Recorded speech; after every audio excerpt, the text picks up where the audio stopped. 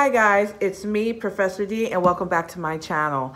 On this video, I'm going to be covering maternity. I've gotten so many comments, so many students that are saying, Professor D, please, we need more maternity. So that's what I'm going to cover today. If you haven't done so already, please do not forget to like and subscribe below. You subscribing, you liking those videos, that's what keeps that content coming and lets me know you like what you're seeing. So guys, let's just jump right into it. The first question. A 25-year-old client has a goiter, a 25-year-old client with a goiter is admitted to the unit. What would the nurse expect the admitting assessment to reveal? A, slow pulse, B, anorexia, C, bulging eyes, or D, weight gain. If you're new to my channel, guys, I know I go kind of fast. So all you have to do is go ahead and pause. After I go over the questions and the choices, just press pause if you need a little bit of time to think of your answer, okay? So the correct answer for this question is the bulging eyes. Why? Because patients with hyperthyroidism, okay, we expect them to possibly have what? Exophthalmos, that's the bulging eyes. What else do we expect for them to see? We expect for them to see, we expect to see them have weight loss, right? Because what happens is when a patient has hyperthyroidism, they have an increased metabolism. They're burning so many calories. So you're going to see increased weight loss. You're going to see hypertension because everything's going through the roof. Their blood pressure is going through the roof. You're going to see tachycardia. Why? The heart rate is going. Even their brain function, cognition, it's going. So that kind of person is going to talk you to death, right? Because everything is increased in their body. So the correct answer for this is C, and bulging eyes. Other choices, A, slow pulse, absolutely not. That's going to be a patient that has hypothyroidism. Because when you have hypothyroidism, everything is down, okay? Anorexia. Anorexia is when the patient doesn't want to eat. That's not this case. Patient with hyperthyroidism, they want to eat. They have no problem with their appetite. The problem is they just burn the calories very quickly. And choice D, weight gain, also that's a patient that has hypothyroidism, okay? Next question. Which of the following foods, if selected by the mother with a child with celiac, would indicate her understanding of dietary instructions? A, whole wheat toast, B, angel hair, C, Reuben on rye, or D, rice cereal. And the correct answer is D, rice cereal. Why? Patients that have celiac disease are not able to digest foods that have wheat, barley, rye, oats, okay? So that's why we can't choose choice A, B, or C. So the only thing on this list that that patient would be able to have is rice, okay? Because rice does not have that wheat, barley, or wheat, barley, and oats. Next question. Which observation would the nurse expect to make after an amniotomy? A, dark yellow amniotic fluid. B, clear amniotic fluid. C, greenish amniotic fluid. Or D, red amniotic fluid. And I'll give you a moment to think of your answer.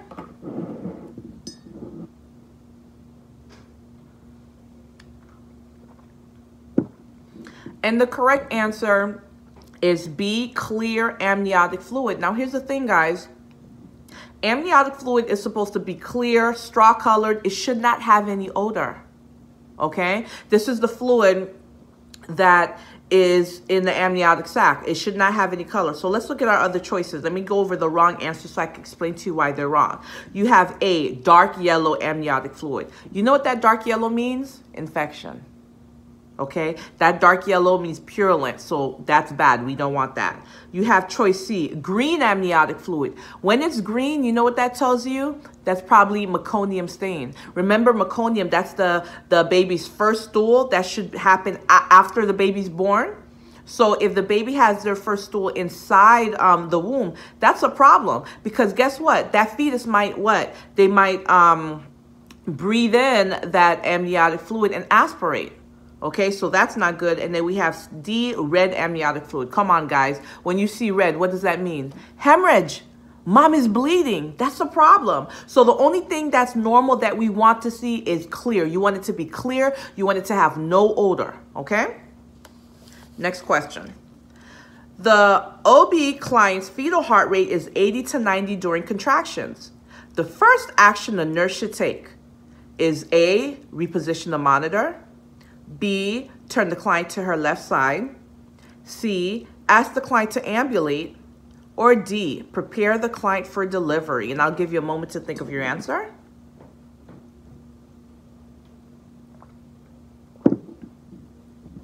So the correct answer, guys, is B, turn the client to her left side. Why? Look at the fetal heart rate, 80 to 90. The fetal heart rate is supposed to be 120 to 60. Okay? If that fetal heart rate is 80 to 90, that's a problem. What does that mean? That means that the fetus's heart is not pushing out enough what? Blood, oxygen, vitamins, nutrients, everything that that fetus needs to survive, okay? The heart rate is supposed to be 120 to 160. So what are you going to do? You're going to place the mom to her left side. Why? When you put mom on her left side, that increases oxygenation to the fetus, okay? You see choice A, reposition the monitor. Look how they try to trick you. They said reposition, and if you don't look at the whole thing, as a student, you're going to choose it and get it wrong. Right? Reposition, yes, but look what it says, reposition the monitor. What's that going to do for the baby? Absolutely nothing. So it's wrong. Choice C, ask the mom to ambulate. Are you crazy? That heart rate's 80 to 90. You better not. What you're going to do is place mom on the left side to increase oxygen to the fetus. Okay? Because what happens if you make mom ambulate? You make mom ambulate. She's walking. What happens when she's walking? Her body has the increased demand for oxygen. You're going to make it worse for the baby. So absolutely not. And then you have choice D, prepare for delivery. No. You're going to place mom on the left side. It's going to increase oxygen to the fetus. And what we expect to see is that heart rate go up to the 120 to 160 that we want to see. Next question. As the client reaches 6 centimeters dilation, the nurse notes late deceleration on the fetal monitor. What is the most likely explanation of this pattern? A, the baby's sleeping. B, the umbilical cord is compressed. C, there's head compression. Or D, there's uteroplacental insufficiency. And the answer is D, there's uteroplacental insufficiency. Late deceleration. What does that mean, late deceleration? So what happens is, for example, when mom starts to have contraction, or maybe she's moving, there's something going on in the body, right? What we expect to see is the baby's heart rate go up and then go back to baseline, all right? But when we see late decelerations, what's happening? It's not going up right when that movement's happening. That's a problem. What does that tell us? That tells us that when mom's ready for true labor, right? The baby's body's not going to react the way it's supposed to. The baby's not going to be getting what? Enough oxygen. And that's what's happening here. When we see late decelerations, that tells us that there is not enough oxygen going from mom to the baby. And that's a problem, because when mom goes into labor, this is something very traumatic to the baby, and the baby's going to need lots of oxygen, right? We're going to need to see that baby's heart rate go up, because remember, it's the heart rate. It's the heart that's beating and bringing oxygen, vitamins, nutrients, everything that that baby needs to survive to the body. Okay, so when you see late decelerations, number one, that's bad. And number two, that tells us that baby's not getting enough oxygen. Okay, next question. The nurse notes variable decelerations on the fetal monitor strip. The most appropriate initial action would be to A, notify the doctor, B, start an IV, C, reposition the client, or D, readjust the monitor. And I'll give you a moment to think of your answer. Now, this is another one that they tried to trick you again. The correct answer is C, reposition the client. Let me take it a step further. Not only do you want to reposition the client, you want to put them on their left side. Remember, I told you, when you put mommy on her left side, that increases oxygen. It increases blood supply to the fetus. Now look how they try to trick you. If you look at D, it says readjust, but what does it say? The monitor. How is readjusting the monitor going to help the baby? Okay, let me tell you something. It's always going to be patient before machine. You're going to do something for the patient, okay? And that's what you're going to do. You're going to reposition patient. Look at the other choices. A, notify the doctor. Are you crazy? So let me get this right. You're seeing variable deceleration. You didn't do anything to help mommy, but you're calling the doctor to tell what? What are you going to tell the doctor? While that baby's in trouble. The first thing you're going to do is reposition the client, because many times when you reposition the client and you put her on her left side, that's enough. The minute you put her on her left side, more blood flow and oxygen goes to the baby, and you solve the problem. So the first thing you're going to do is put her on the left side.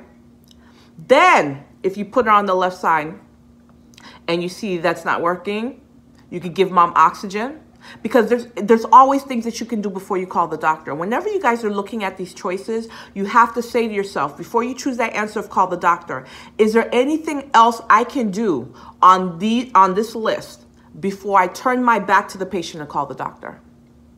Because when you're calling the doctor and you're telling the doctor what's going on with the patient, one of the things you have to tell the doctor is what you've already done to try to fix the problem.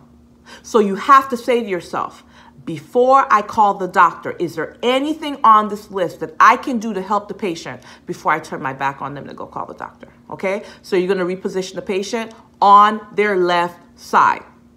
Number one. After you put them on their left side, you're going to do what? What did I tell you to do? Give them oxygen. Left side, oxygen. Then you could call the doctor if that doesn't work. Okay? But you're always going to reposition the patient. Try to do something to help the baby. Try to do something to help the mommy before you go ahead and call the doctor. Next question.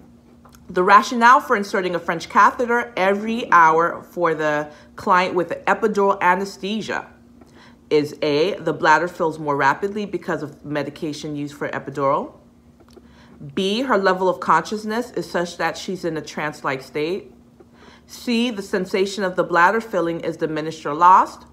Or D, she's embarrassed to ask for the bedpan that frequently. And I'll give you a moment to think of your answer.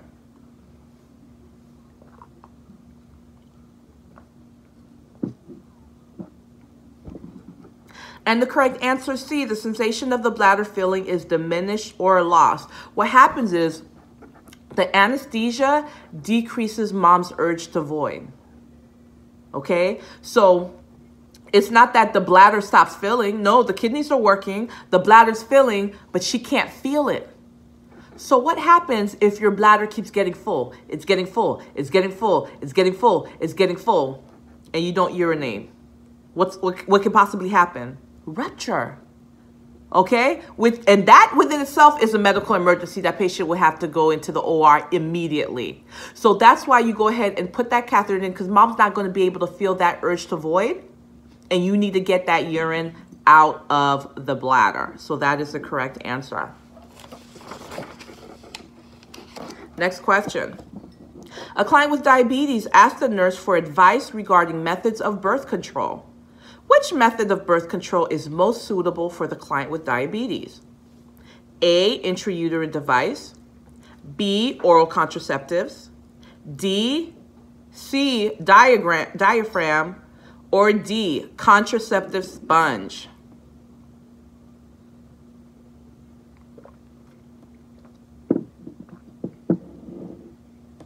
The correct answer is C, diaphragm. Why do you think in this question they told you that the patient was diabetic? They could have just said, oh, a woman came in, she wants to know what's the best contraception, but they told you she was diabetic for a reason, guys. What do we know about diabetes? We know diabetes increases your blood sugar. We know that diabetes decreases your nerve sensation, right? Causes paresthesias. I can never pronounce that word, but you guys know what I'm saying, paresthesiasis. And what else do we know about diabetes? It's full of sugar. Sugar attracts what? Bacteria, right? Bacteria loves the sugary environment. That's why patients with diabetes are very, very, very high risk for infections, guys. So let's look at this list. A, intrauterine device. If you guys, I don't remember which video I did that I talked to you about this, but anything that's foreign, anything that goes into the body is high risk for infection. Why? The bacteria loves to just go to anything that is foreign to the body, and they'll sit there and clump there. Okay, so an IUD is not a good thing for a patient with diabetes, because a patient with diabetes is already at risk for infection. Why would you give them a foreign device to put in their body that would increase the risk for them to get infection even more? Choice B, oral contraceptives. What do we know about oral contraceptives? They increase your blood sugar. This patient already has diabetes. Do they need anything to increase their blood sugar? Absolutely not. So we're not going to tell them to get oral contraceptives. What about choice D? A contraceptive sponge. Same thing. That is something that's foreign in the body. It places the patient at risk for infection. So we're not going to tell them to put in that sponge. So the only good choice out of that is that diaphragm. They use that diaphragm and it comes out. Okay? Next question. The doctor suspects that the client has an ectopic pregnancy. I can't speak today, guys. Forgive me. Oh, by the way, guys, I know you don't care, but by the way, I'm on vacation. Today's my birthday. I'm on vacation. I'm living my best life. So my brain kind of isn't here, so be patient with me. I'm going to go back over these questions and the choices. So the doctor suspects that the client has an ectopic pregnancy. Which system is consistent with a diagnosis of ruptured ectopic pregnancy? A, painless vaginal bleeding. B, abdominal cramping. C, throbbing pain in the upper quadrant. Or D, sudden stabbing pain in the lower quadrant.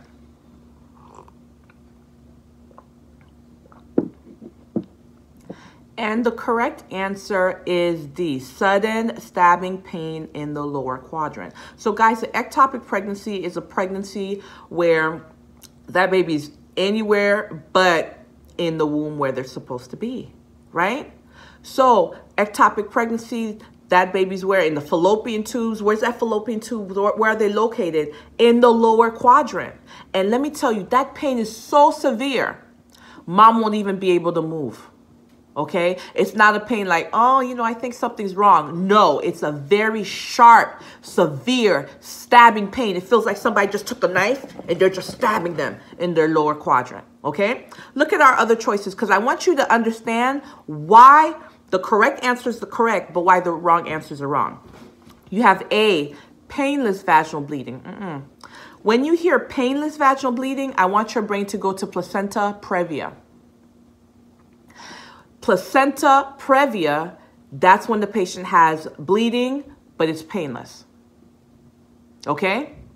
If the patient has bleeding, but it's painful, that's abruptio placenta. You have to know the difference between the two.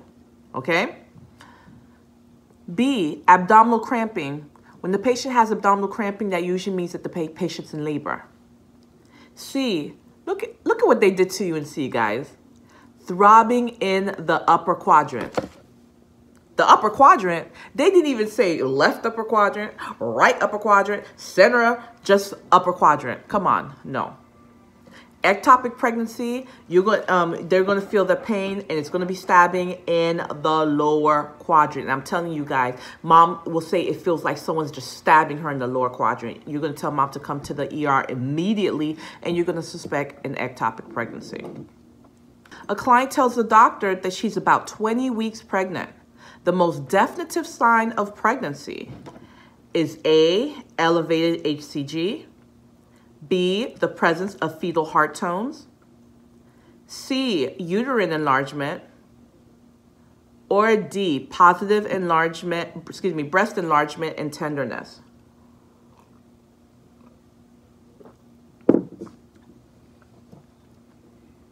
The correct answer is B, the presence of fetal heart tones. So let me explain this to you guys. The only definitive, the only positive, the only 100% yes way that we know mom is pregnant is we either see the baby on ultrasound, right? Visualization. You see the baby on ultrasound, or you can hear the baby's heartbeat. Everything else is subjective. Oh, their breast got bigger. Maybe they're pregnant, but it could be something else. Maybe they just gained weight. Oh, they have, what's our other choices? They have elevated HCG. Elevated HCG, that's a probable sign of pregnancy, but not positive, okay? Because her hormones could be off, right? And it may be high and she's not pregnant, okay? So let me make this clear. 100%, only two ways. You can see that baby on the ultrasound, or you can hear that baby's heartbeat. That's it. Everything else is either probable, they're subjective, okay? Next question. Which of the following instructions should be included in the nurse's teaching regarding oral contraceptives? A, weight gain should be reported to the physician. B, an alternate method of birth control is needed when taking antibiotics. C, if the client misses one or more pills, 2 pills should be taken per day for 1 week. Or D, changes in the menstrual flow should be reported to the physician. Now I'll give you a moment to think of your answer.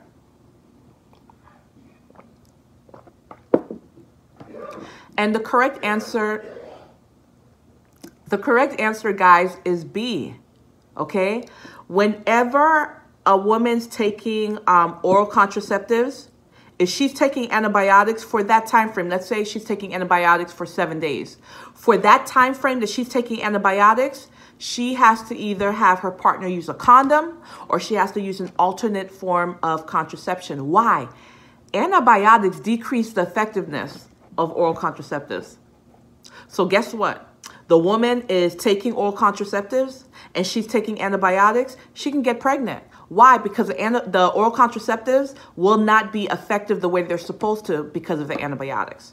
So you have to teach them for that time frame, they need to use an alternate method of birth control besides the oral contraceptives, okay? The nurse is discussing breastfeeding with a postpartum client. Breastfeeding is contraindicated in the postpartum client with A, diabetes, B, HIV, C, hypertension, or D, thyroid disease. And I'll give you a moment to think of your answer.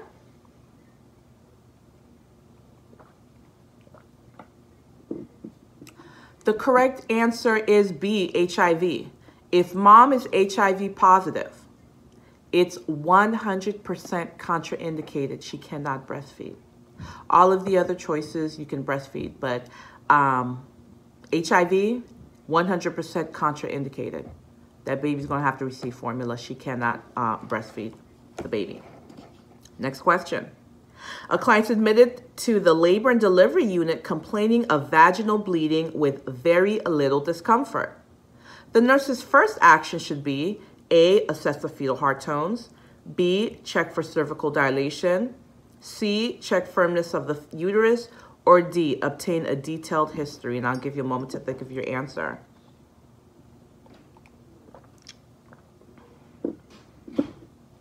Guys, remember what I told you. You're always going to check your patient. You're always going to assess. So this question saying that mom says she's bleeding, it doesn't hurt a lot, but she's bleeding. What did I tell you painless bleeding your brain's supposed to go to? Placenta previa, that's what you're supposed to suspect. What's the first thing you're gonna do? A, check the fetal heart tones. Painless bleeding, I want your brain to go to placenta previa. Painful bleeding, I want your brain to go to abruptio placentae, okay? Next question. A client telephones the emergency room stating that she thinks she's in labor. The nurse should tell the client that labor has probably begun when A, her contractions are 2 minutes apart. B, she has back pain and bloody discharge. C, she experiences abdominal pain and frequent urination. Or D, her contractions are 5 minutes apart. Now, this question is straight to the point. It's not any critical thinking. It's just a fact. What's the answer? The answer is D. She's probably in labor when her contractions are 5 minutes apart. That's what you're going to teach her. The nurse is teaching a group of prenatal clients about the effects of cigarette smoke on fetal development. Which characteristic is associated with babies born to mothers who smoke during pregnancy? A, low birth weight. B, large for gestational age. C, preterm birth, but appropriate size for gestation. D, growth retardation in weight and length. And I'll give you a moment to think of your answer.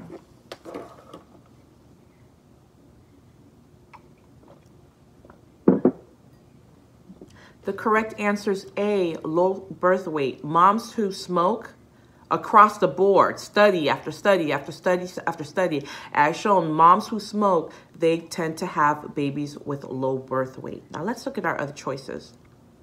B, large for gestational age.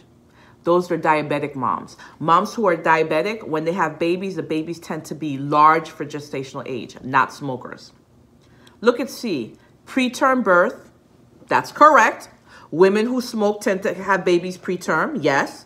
But look at the rest of the answer. But appropriate for gestation.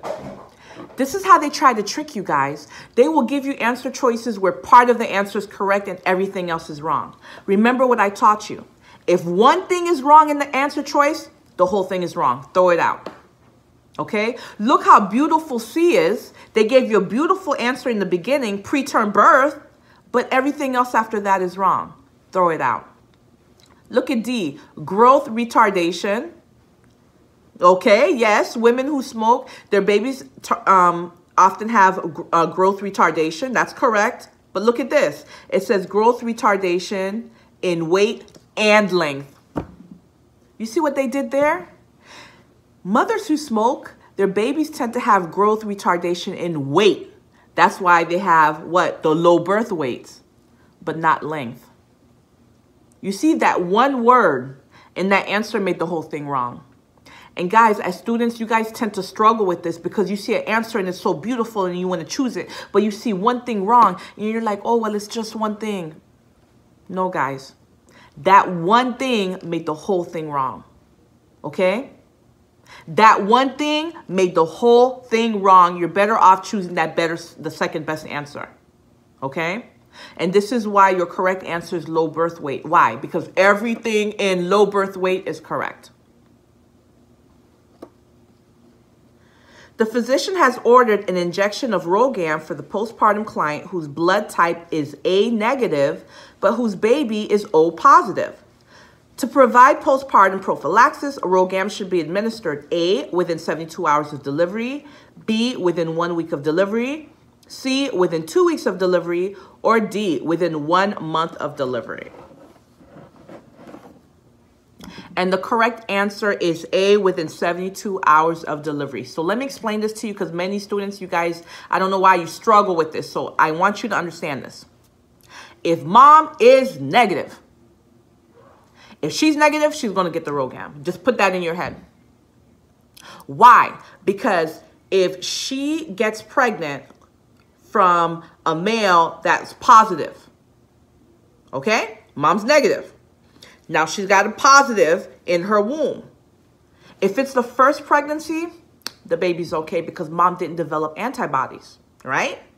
But right after, you know, she gives birth, mom develops these antibodies. So next time she gets pregnant again, and it's a positive baby, a positive blood type, it's positive, guess what? Her body will see the baby as a foreign invader, as an enemy, and her body will attack the baby. Now, here's the problem, and here's why if mom's negative, she's going to get RhoGAM regardless. Sometimes women get pregnant, and they didn't even know they were pregnant. They had no idea they were pregnant. Then they have a miscarriage, and they think, whoa, I had 2 periods in 1 month. What happened? Or they'll say, whoa, this was a very big cycle. And they don't realize that they miscarried that baby, and that baby was positive. So here you have a mom that's negative and her body developed these antibodies. Then later down the road, she has a baby and this baby's positive and her body's attacking the baby. That's why we don't take a chance. Sometimes mom has her husband right there with her and you ask, you say, have you ever been pregnant before? And she says, no. She says no because her husband's right there, right? But when she was in college, she got pregnant and she had abortion and she didn't tell anybody. And that baby that was in her stomach was a positive baby. Now she has antibodies. So she's lying because she doesn't want her husband to know. But you could put that baby at risk. So that's why we don't play with that. If mom's negative, she gets RhoGAM, and you just need to put that in your head. The minute you see the question and it says that mom is negative, you know she's getting RhoGAM, and she's getting RhoGAM immediately after she gives birth within 72 hours. Okay? All right, guys, we have one more question.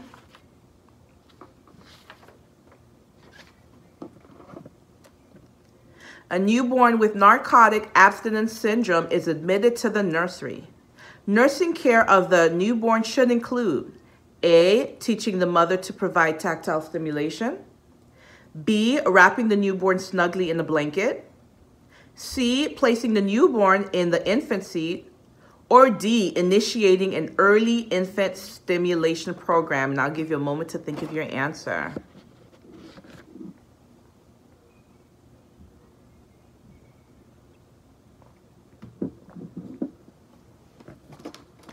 So the correct answer is B, wrapping the newborn snugly in a blanket. Why? Okay.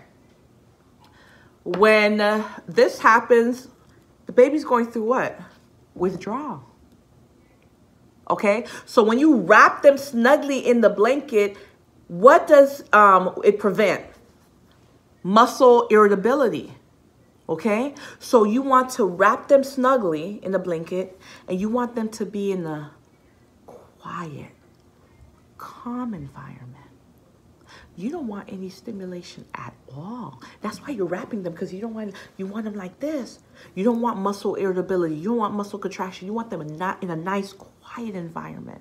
So you see A, teaching them to provide tactile stimulation. No, you're going to decrease stimulation as much as possible. Look at choice C, putting them in infancy. To go where? You're moving around. Absolutely not. Why? We want to decrease stimulation. Choice D, initiating an early infant stimulation program. What did I just tell you? No, we want a quiet environment, decreased stimulation. Guys, my time is up because I hit my 30-minute mark. I hope these questions were helpful. I've seen lots of comments of other concepts that you guys want to see. And these are great ideas. I didn't even think of them. So they'll be coming soon. I saw legal and, I saw legal and ethics. I saw culture. So I'll definitely be making some of those videos for you. They're coming soon. Guys, again, please share my videos. If you have any friends, any nursing students, anybody studying for the boards, please share my videos. Tell them to make sure they come on and they do what? Like and subscribe. Thank you so much for sharing this time with me, and I'll see you next time.